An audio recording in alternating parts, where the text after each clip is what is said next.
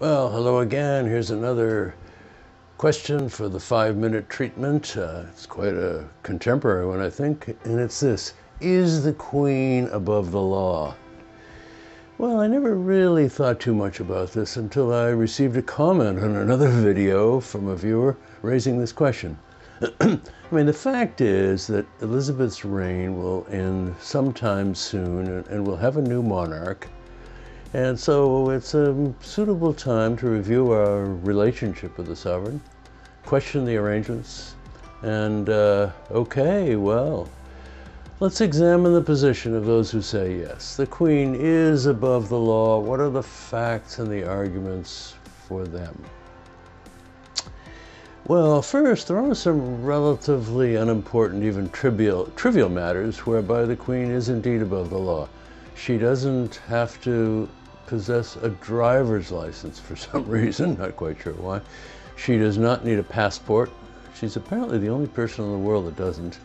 Her driver is allowed to exceed the legal speed limit, assuming that it's necessary to do so. She can't be required to do jury duty. She automatically has custody of minor grandchildren and can take them away from their parents if she chooses. I wonder when that would happen. And a few more things like that. But there are some more important aspects where she's above the law. First, she cannot be prosecuted for a crime. If the Queen were to murder someone and get caught cheating on her taxes, something like that, there's nothing we could do about it. The sovereign is immune from criminal prosecution. That's the law. Well, the monarchy itself, including the Queen, is exempt from freedom of information laws. This is quite important as we rely on freedom of information procedures to investigate malfeasance in public office. It's used a lot, but to investigate royal finances is impossible, not allowed. So that's pretty rough stuff there. So what about those who would say, no, the Queen is not above the law? Well, first of all, they would say that the Queen goes out of her way to make sure that she behaves totally in accordance with the law, even if she's not bound by it. For example, she pays some level of income tax voluntarily, even though not required to do so. In an odd situation, why isn't she required? And I suspect she would refrain from murdering anyone. Second, the Queen is not above the law in the most fundamental way possible, because when you think about it, in Britain, Parliament is supreme.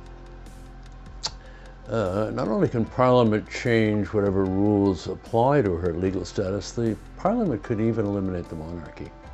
I suppose there are some legal issues involved there, but I'm pretty sure that's true. Okay, well, there are those arguments as well. So what is my take? We've seen over the years a gradual erosion in the privileges and protections afforded to the monarch. These changes have been going on for a long time, steadily since the time of, I guess, Charles I. But what still remains is an important example of how the Queen being above the law works against the interest of her subjects, and that is her ability to prevent anyone other than a closed parliamentary committee to investigate royal finances. And that's in none of our interests, and that should be changed. Okay, well, there it is. Yes and no. Those are my thoughts. If you like it, do the usual stuff. Please give me a like, subscribe, comment, notify, all that kind of thing. And I'll see you at the next one. Thanks a lot. Bye-bye.